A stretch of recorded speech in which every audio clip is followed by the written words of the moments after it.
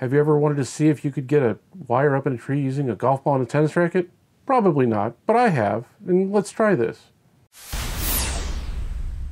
I'm going to use a tennis racket and a golf ball and try to get a wire up into a tree. YouTube apparently has no videos about using a golf ball and a tennis racket to get a wire into a tree. The idea is to imbue the golf ball with a lot of potential energy from the tennis racket and make it go really, really high. That's the theory.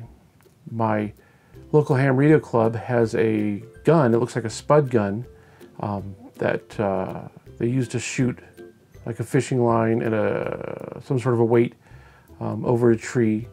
And then you pull the fishing line and the rope back, and then you pull the rope up and you've got a wire up in a tree.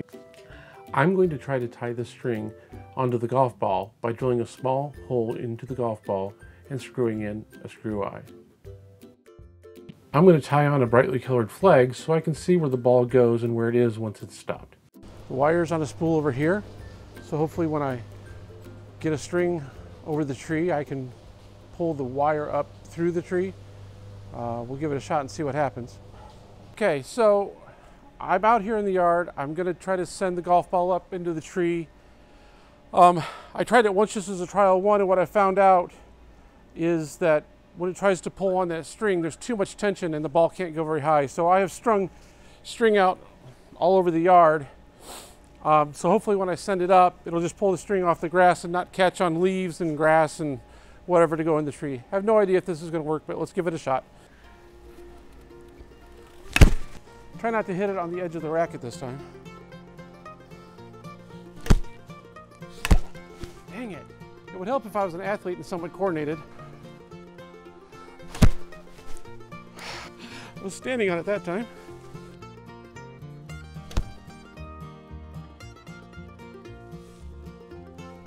That was really close. I need to get it to try to go over that way a little bit more instead of straight up.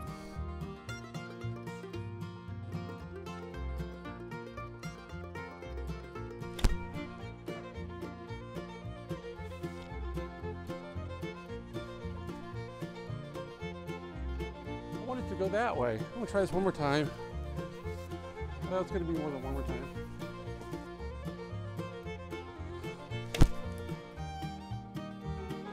Oh, that's nice. I think I can live with that.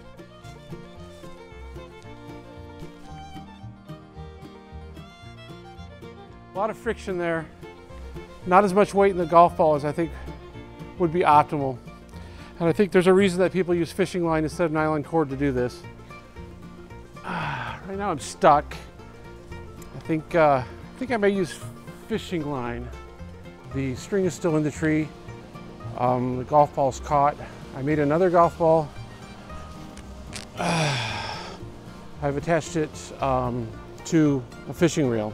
So hopefully I can open the bail. I can send that up. Fishing line will tend not to be as rough or get stuck on the trees. It'll tend to fly a little easier. If it's not working, I might just try to throw the golf ball. I don't know. We'll see what happens. It broke the fishing line. Oh, no, it took the end of the fishing line.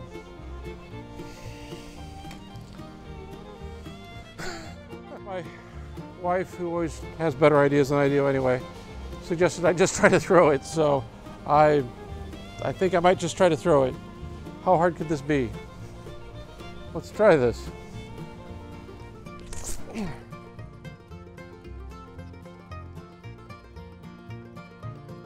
Well, it's in the neighbor's yard. Well, that didn't work as expected. Using the golf ball and the tennis racket, I've never been good at hand-eye coordination. So using the golf ball and the tennis racket, my biggest problem with that was I couldn't coordinate dropping the ball and hitting it with the racket in such a way that it went where I wanted it to. I could get it to go really high, but it was completely out of control. And my wife suggested that why don't I just throw the golf ball up in the tree, which seemed to work pretty well. I'm doing this quite a while after the video you saw of me trying to get that antenna into the tree. It worked for a while, but then I inadvertently took down the wire trying to find a different way to hook it up to my ham radio. So I came up with the bright idea of just hooking the golf ball to the fishing pole. The way I got my antenna in that tree a long time ago was to use a fishing weight and a fishing pole. Turns out this works even better. It might just be that I'm better at casting a fishing rod than I am at hitting something with a tennis racket. If you're a tennis racket person, do the tennis racket. If you're a fishing person, I would try this. This works so incredibly well because you get a lot of potential energy in the bend of the pole when you go back for the cast.